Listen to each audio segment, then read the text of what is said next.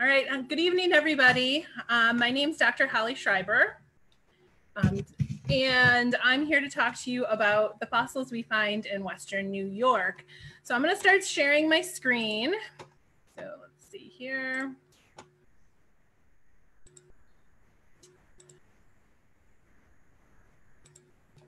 All right. So I'm the Director of Education at Penn Dixie Fossil Park and Nature Reserve. If you are unfamiliar with Penn Dixie, we are located in Hamburg, New York, and it's just south of Buffalo. And today, I'll be focusing on Penn Dixie and the rocks and fossils we have, but really around most of Western and Southern New York, you'll find very similar rocks, very similar fossils. Okay, so here is a picture of part of our site, of our quarry.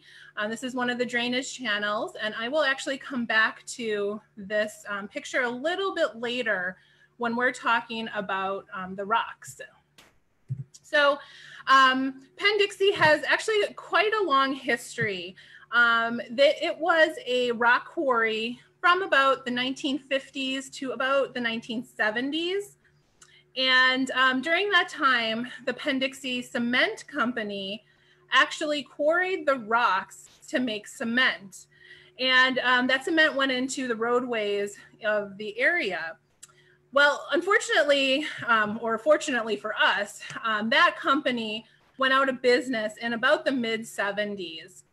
And the quarry kind of laid vacant for about 20 or so years. And was just this big open space in the middle of a residential area, as you can see from this Google map here. And some partying and some nefarious activities went on there during the late 70s and into the 80s. But we were preserved in the mid-1990s. And the way we were preserved is because geologists in the area, along with a group of neighbors who wanted to see this area used for something good, preserved our park along with the town of Hamburg. And the town of Hamburg stipulated that our park was to be an educational facility, and we had to clean up all the garbage that people had dumped there in the 20 years from the time the cement company ended their ownership of the land and we took it over. So Penn Dixie is actually entering its 25th season. Unfortunately, we haven't had the 25th season that we thought we would, given the COVID-19 situation. But I'm happy to announce that we are opening for members starting on Monday, June 1st, and non-members on the 15th. So we're excited to actually get out there and dig for fossils. All right, so let's get to the fossil part. You're probably seen a map similar to this. This is the generalized bedrock of geology of New York. And I'm located here right where the big red star is. But there's a couple things to take away from this map. All right, so you'll see that the star is on the green rocks here. And that just means that these are Devonian in age. And again, I will get to what that means if you're unfamiliar with that. And it's what they're called sedimentary rocks. And again, I'll come back to that because I know we have some varying backgrounds that are listening to this talk. So you'll see that these green rocks stretch basically most of our state, southern part of our state here. And that's why I say I'll be focusing on Penn Dixie, but a lot of what today's talk will be about can be used for a good chunk of the southern portion of our state. So you'll also notice that most of our state is made out of, or the bedrock is sedimentary rock, except the orange and red up here, which are the metamorphic rocks. So since we're interested in fossils, we're going to be focusing on those sedimentary rocks. Now, I mentioned the Devonian, and if you are unfamiliar with the geologic timescale, the Devonian period is a time roughly about 385 million years ago. Now there's a range, but our rocks here in Western New York are about 385 million years old. Okay, so I'm going to stick with that number. And the Devonian period, the world looked really different. And if you can picture what the globe looks like today, you'll notice that it does not look like the map I have on the screen right now. Instead of the continents we have today, we have basically 3 large land masses. Okay, so Siberia to the north, North America and most of Europe on a single landmass that straddled the equator, and then the southern continent, so South America, Africa, and so on, as a single landmass to the south.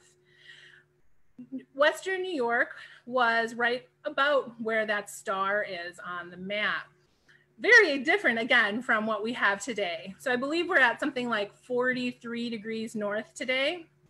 Back in the Devonian, we were roughly, say, 20-ish or so degrees south of the equator. And through plate tectonics over the last 385 million years, the continents have shifted to where they are today. Okay. Now, if we focus in on that star and look at what's happening kind of in the regional level, we'll look at this map on the left first. And I apologize that it's a little bit grainy, but I wanted to make sure it was big enough on screen. And you'll see that in this tropical 20 or so degrees south of the equator location, you can see that this whole area was covered by water. And that's what gives us our very cool fossils today. And we'll get into that in a minute. So a couple things to note.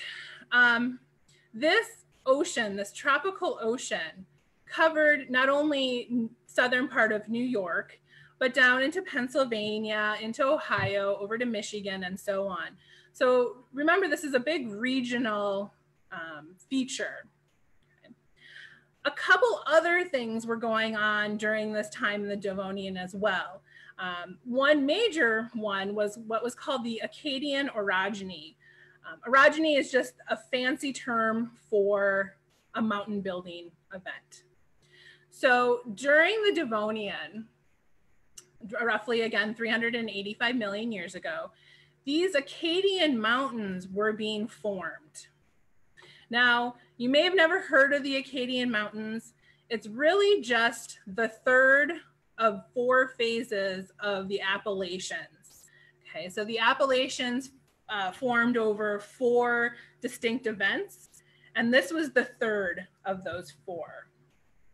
And if you see this line drawing over to the right, this is showing what's happening to form these Akkadian mountains. So we have basically continental fragments that are being squeezed onto that landmass of North America and Europe. And as that squeezing is happening, these mountains are being pushed up. And you can see that right here, kind of pushed up onto North America. Now, to the west of those mountains, we have a basin, a depression due to that squeezing. And that's where the shallow tropical ocean is forming. And that's called the Catskill Basin. So you can see that here on the map on the left, as well as on the line drawing on the right. Okay. So that is why we have so many fossils here in New York, in Western New York. Not only did we have the shallow tropical ocean that was teeming with life, and I'll get into what that life is in a minute, it was the right conditions for fossilization. So if you imagine animals living in an ocean here, as these mountains rise up, they start to erode. A lot of that material gets washed into this Catskill Basin by rivers and streams. Also, if you think about it, we were in the tropics during this time. What happens in the tropics? Massive storms like hurricanes. And we expect that these have happened in the past as well. So these storms and this material being washed in from the mountains, that helped bury the animals that were living in this basin, and therefore helped along the fossilization process. Okay. Now, if we look at the geology a little bit, and I won't spend too much time on this because we want to get to my favorite part, the fossils. That's what I'm interested in, even though I'm a geologist as well. This is a generalized rock section at Penn Dixie. And again, you can find these rocks in a lot of places in Erie County and the surrounding counties in Western New York. So I'll show you some pictures of these on the next slide as well. Okay, so if we look at the oldest member that we have at Penn Dixie, it is this Wanaka Shale member. And remember, these are forming in that basin. So we know that the Wanaka Shale member here,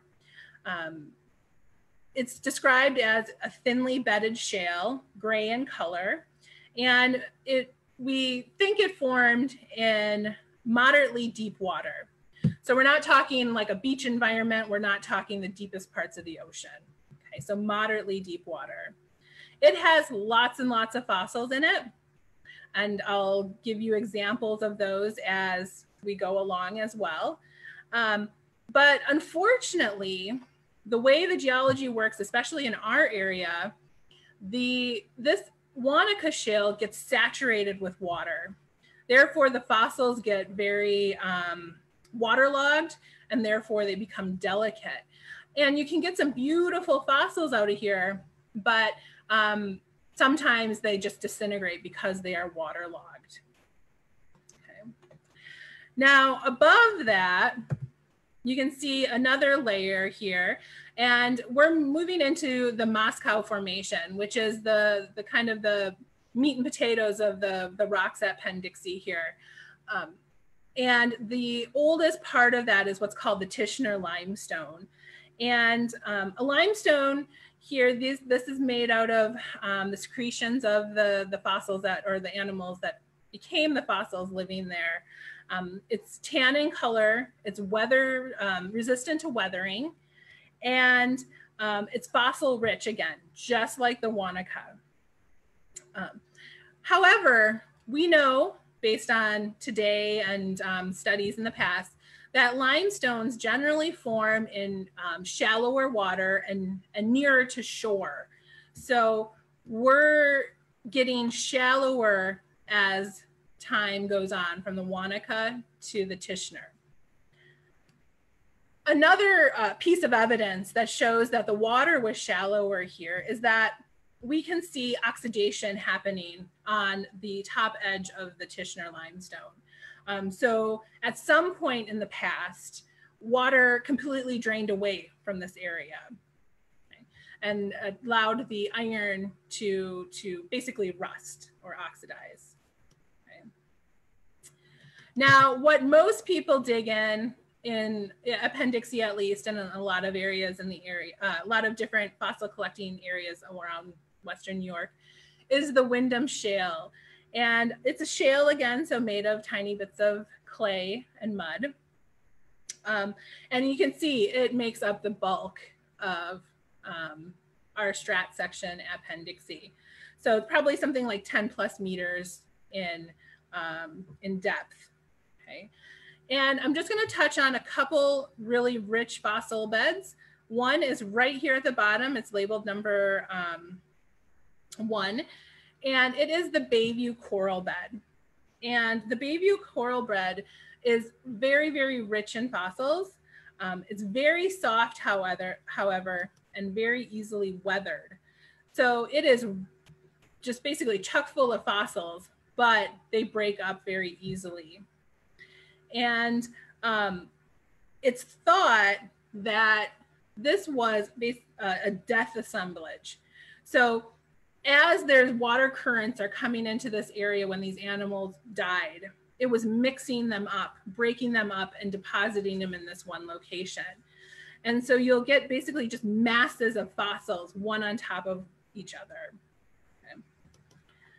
Now, Penn Dixie is one of the few places in Western New York that you can access this Bayview coral bed. It's not accessible in many places around the region. Right above this, you'll also see a very resistant layer, and that is called the Smoke Creek trilobite bed. And as the name suggests, it is rich in trilobites. Many fossil hunters in our area are really into trilobites. And so people come and look for this specific bed, the Smoke Creek trilobite bed, which is found in other parts of Erie County and the surrounding counties in Western New York. Okay. But we'll get into the fossils, the trilobites and everything in just a minute. But as you move up through this Windham Shale, you kind of lose some of the fossils. This whole area in between here is kind of devoid of fossils, or at least they're very, very sparse, until you get to the top, down right around 5 and 6, where we find some pyritized fossils. Now, other places in New York, you can find pyritized fossils that are beautiful and big and gold. The pyritized fossils at Penn Dixie in this part of the Windham Shale tend to be very, very small.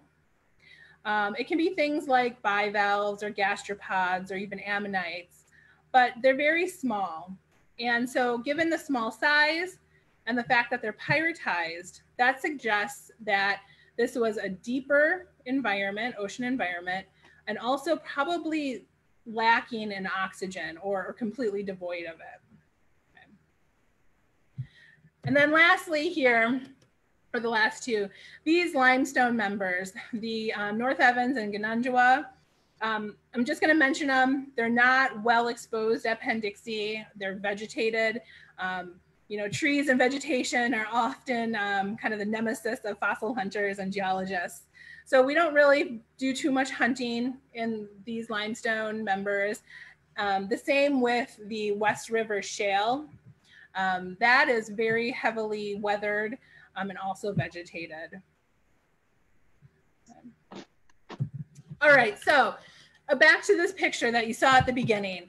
So this is one of the main digging areas, and you can see that Wanaka Shale here below this red line, the Tishner limestone right there, and then the Windham Shale on top. And I think of it almost like an Oreo cookie, right? The two shales, the Wanaka and Windham, sandwich the Tishner. And you can see that that Tishner limestone is very resistant to weathering, very blocky, very hard, and makes a good marker in at the site. Now let's get to the fossils. I'm a paleontologist by training, so these are my favorite things. So the most common fossil we have in Western New York are the corals. Okay, two types in particular. The horn corals here, also called rugose corals, and they can range in size anywhere from, you know, ½ an inch to the size of an ice cream cone. And then we also have the tabulate corals. And so these are two different types of tabulate corals. You may have seen these little button corals here, which I do apologize. I should have had a scale on here to show you the difference, and I forgot to do that. But these are called pluridictum, and they're very common along the beaches in Western New York and other areas. And then this is the honeycomb coral. You've probably seen that as well. Both horn corals and tabulate corals are completely extinct, but we think that they would have lived like corals do today. So they would have had tentacles. So here's a reconstruction of what a rugose coral would have looked like. And they would have had tentacles at the top top of the ice cream cone, if you want to think of it that way. And those tentacles would have been used to collect food for the animal. They would have lived in a similar type of environment as corals today. So shallow tropical environment. Again, that fits with what we know from the rocks and the paleogeography.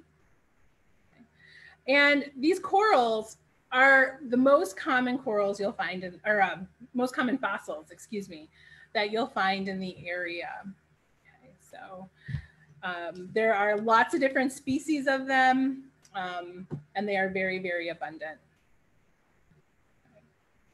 Now, my favorite, I'm biased to the brachiopods.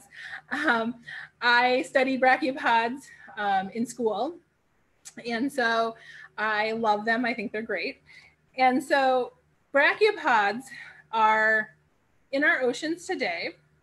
They are greatly reduced in abundance and diversity. However, here are some pictures of the fossils you can find at Penn Dixie. And this is just a small example of them. There are probably 15 plus species of brachiopods at Penn Dixie.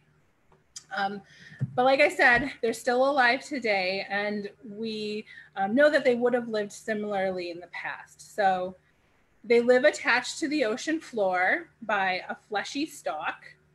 Okay? And they look like clams, but they're not closely related.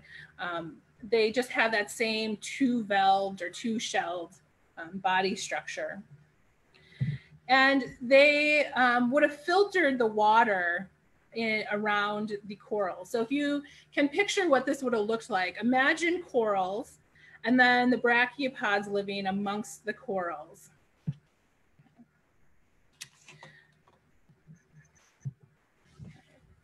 So I'm going over the four most common. So, oops, and I mixed my numbers up here. So I'm going over the four most common fossils. And the third most common are the crinoids. Crinoids are commonly called sea lilies. However, they're not plants. They are animals, and they just superficially look like plants. Okay? And what we find fossil-wise around Penn Dixie and other parts of New York are these small discs. And they're about the size of Cheerios. Usually they're discs like this, or large sections of those discs stacked up on one another, as this picture shows down here. When the animal is alive, it looks like this, and they're still in our oceans today.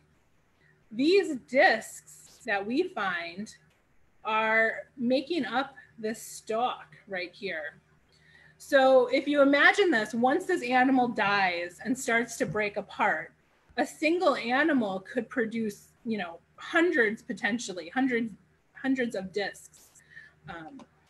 And here's a picture of a living crinoid today. They didn't get very big. In general, I think a meter would be about the biggest they would get. There are extraordinary examples of them getting, you know, 100 feet in length in the fossil record, not in New York, but in other places in the world. But they are in our deep oceans today, especially these varieties with the stalks. Okay. Other varieties of crinoids without stalks live in shallower waters.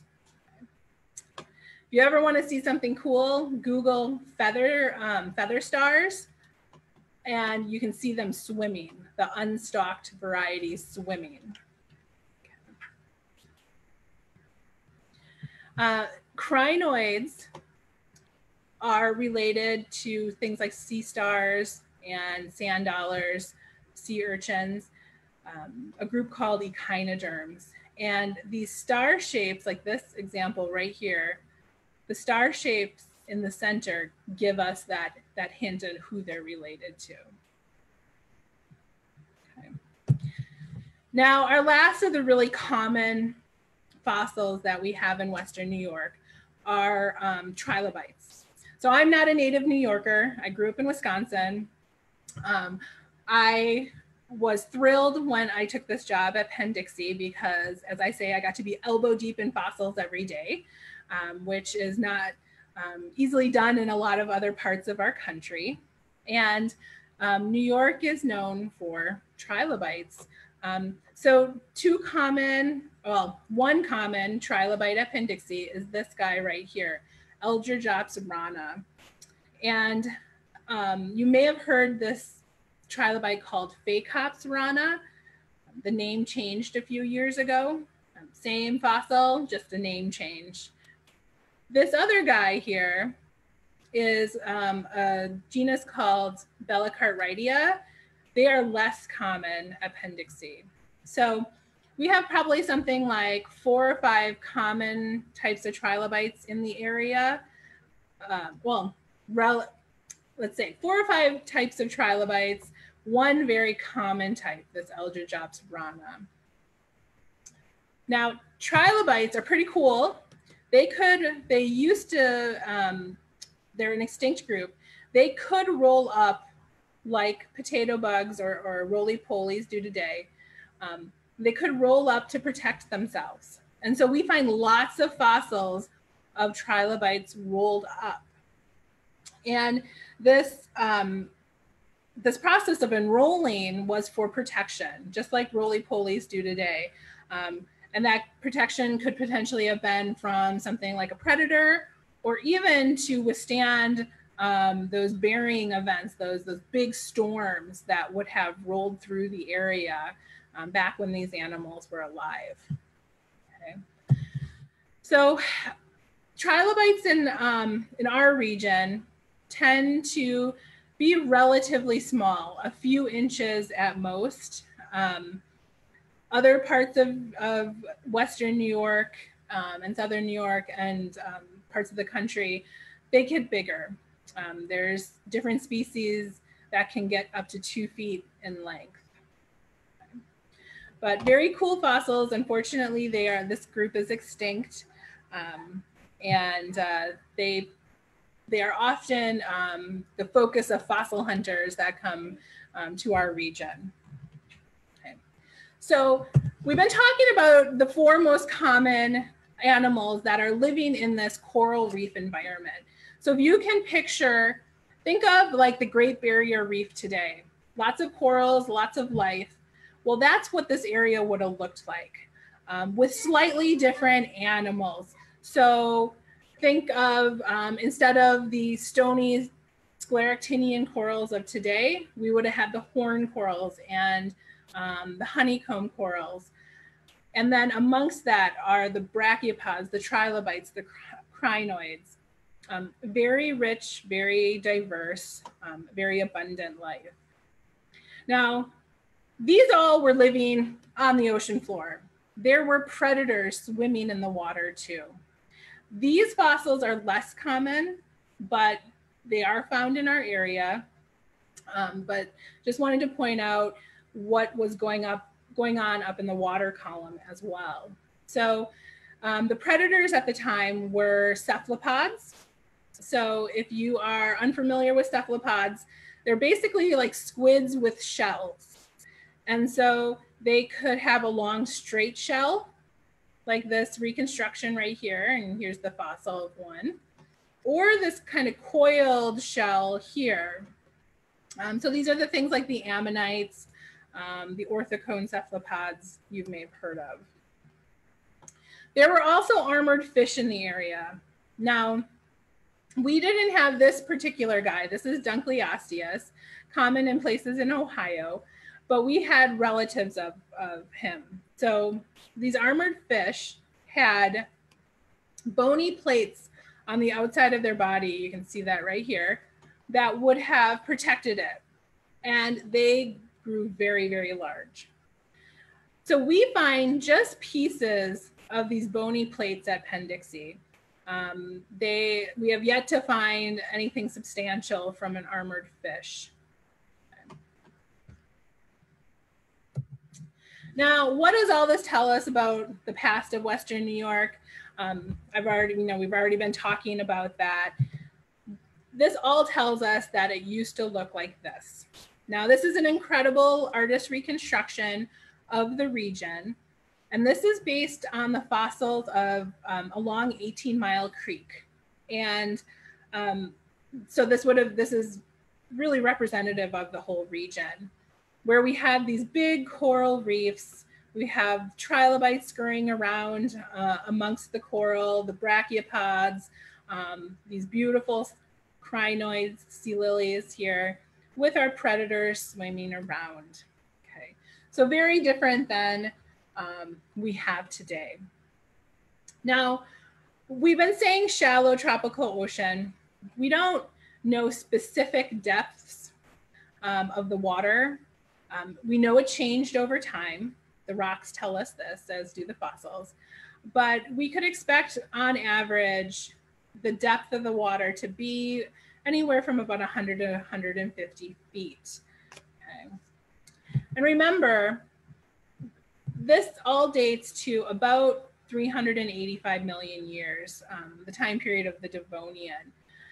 So this is about 150 million years before dinosaurs even evolved. So you're not going to find dinosaur fossils in our area.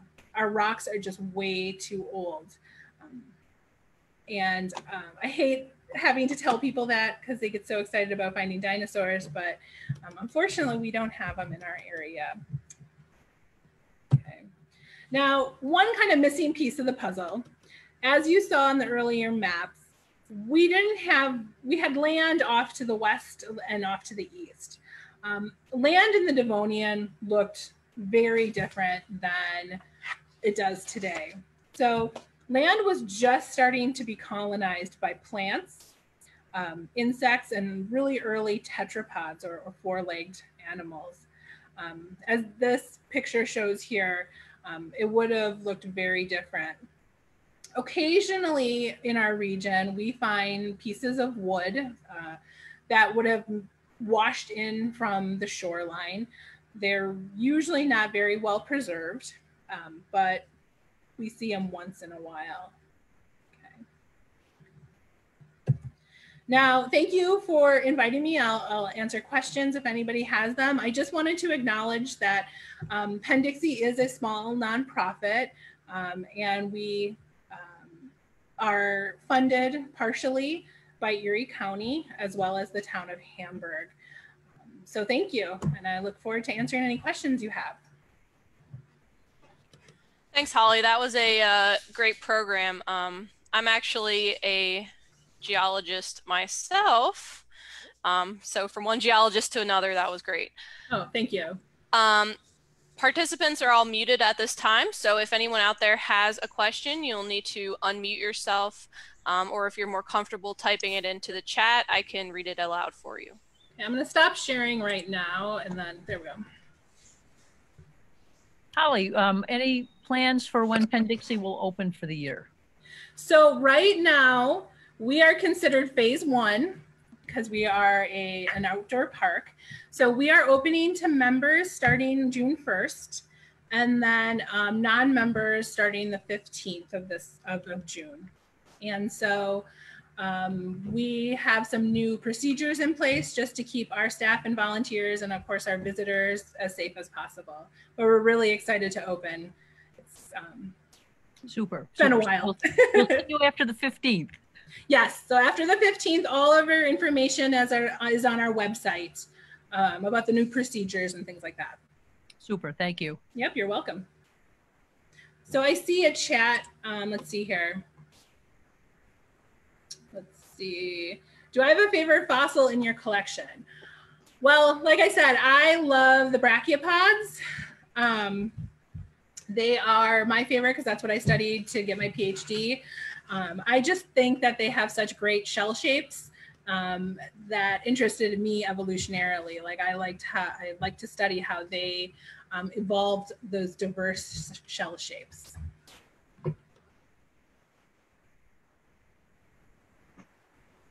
Is there any other type of fossils in the New York spot that you're digging at?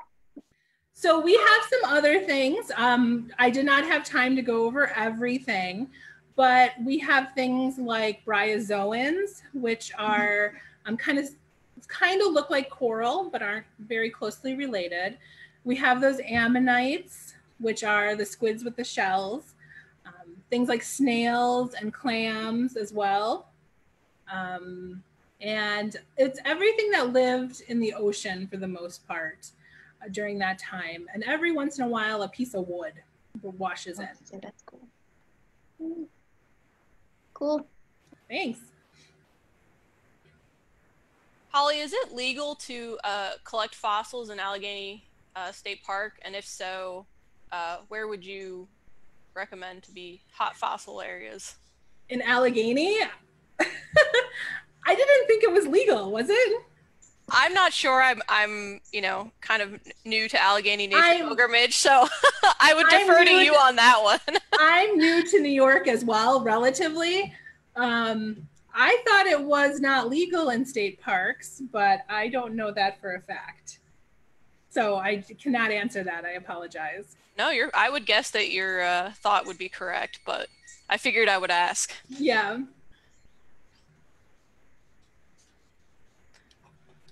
Let's see. I have one other question in chat. What does my job entail other than being in the park? So I'm director of education, and so I'm in charge of basically all the programs on site, any sort of field trips that we have, like that they follow state standards. I have research background as well, and I would like to start doing research on some of the animals there, but if time hasn't allowed that yet.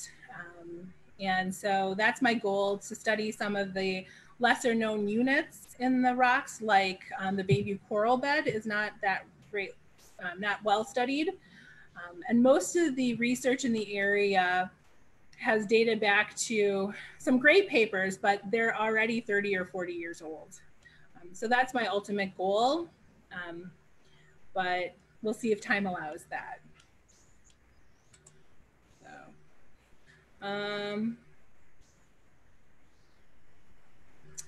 So yes, so another question on chat. You are more than welcome to email me if you have any questions. I will do my best to answer them. My email is on our website, but it's really easy to remember. It's holly@penndixie.org. And we are happy to help in any way we can.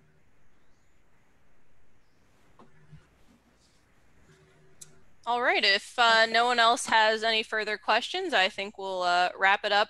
Holly, thank you so much for joining us and for that great program. Thank you to all the viewers who have joined us and who have joined us for prior programs. We have 2 more programs on the docket tonight. We have Nature Conservation at 7 and also Nature at Night at 9:30. If anyone's specifically interested in hearing a little bit more about geology, my fiance, who is also a geologist, will be giving his presentation tomorrow morning at 10 a.m. So if you haven't registered for that, feel free to register for that or any of our other upcoming programs at AlleganyNaturePilgrimage.com/virtual ANP. Thanks again, everyone, and enjoy the rest of your night. All right, thank you.